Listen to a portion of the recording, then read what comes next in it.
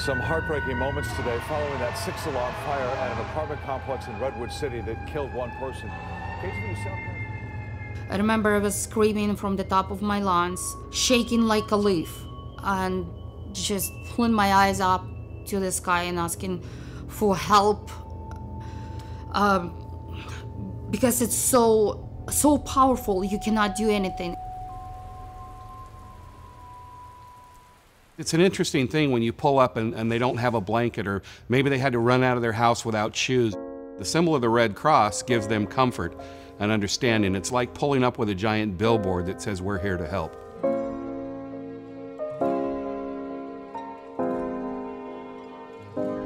Sometimes when we arrive at a fire, there's been a lot of tragedy already. I try to stay centered, because I know that if I'm calm through this experience, that's the best contribution I can make. It was 5 o'clock in the morning. I hear some noise on the corridor, some people running.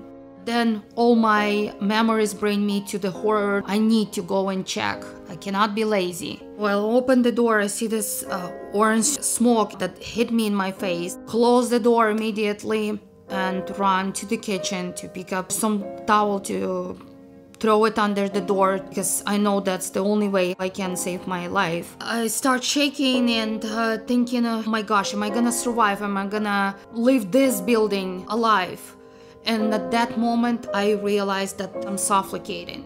There is no way that I can be in this apartment anymore, so I rushed to the balcony and started screaming from the balcony for help.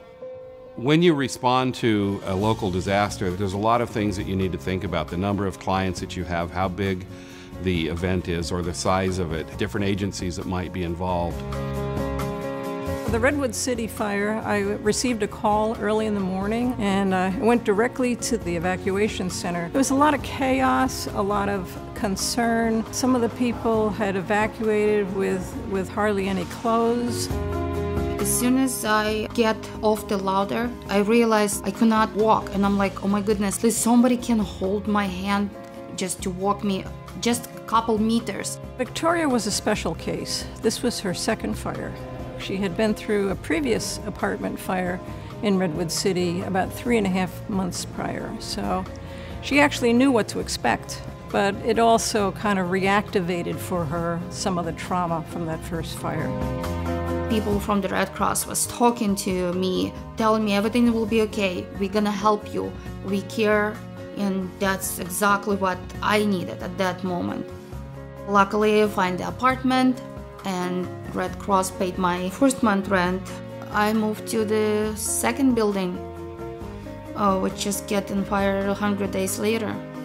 And again, Red Cross came to help us, and I'm safe. Mama? People don't seem to realize what we do in disasters. They think of Red Cross as being mainly a place where they donate blood. They don't realize that we're called to respond to disasters where people are displaced and have no place to go. The reason you get out of a warm bed at night and go into the cold is because it's part of what we do. Disasters don't happen 8 to 5 Monday through Friday, and our clients don't have needs just 8 to 5 Monday through Friday. The disaster calls are 24 hours a day, 7 days a week, 365 days a year.